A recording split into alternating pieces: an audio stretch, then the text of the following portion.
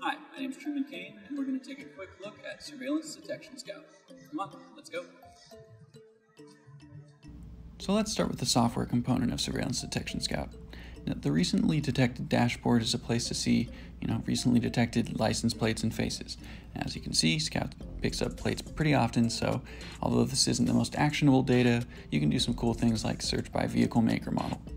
The area you'd probably head to make better use of all this data, however, is the All Plates page.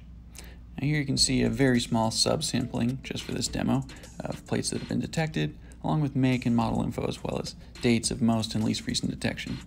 The table is sorted by number of detections to get you started, and as you can see here, I'm able to dig into these high-risk results to label them benign if it turns out that the vehicle belongs to a friend, neighbor, or coworker.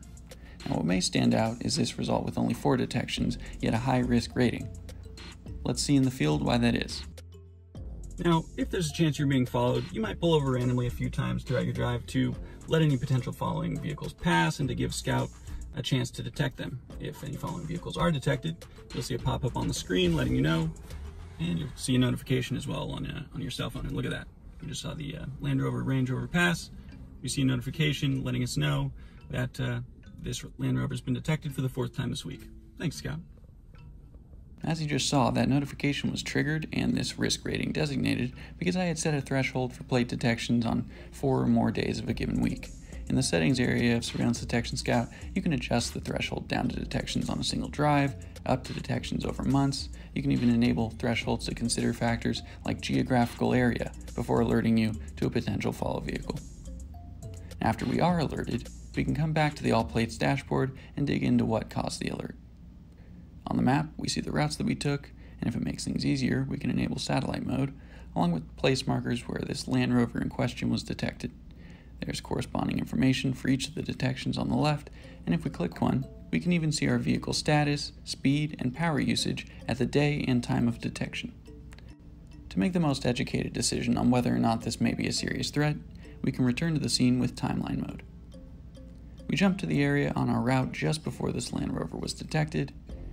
We see the Land Rover pass, and we can skip ahead a few seconds.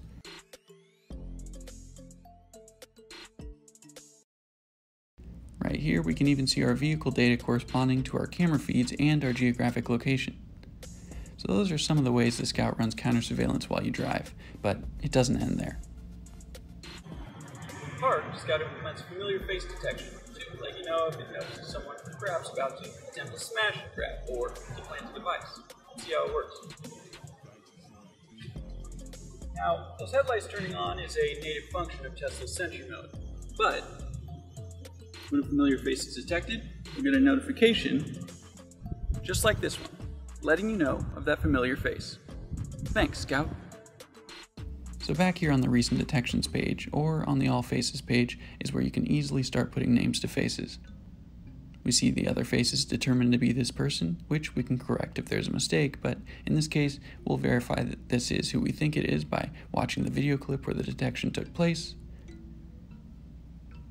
We'll name this person.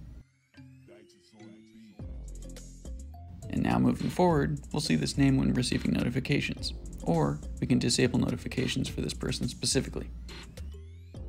I hope you enjoyed this quick preview of Surveillance Detection Scout. Whether you're conducting or evading surveillance, Scout's got your 6.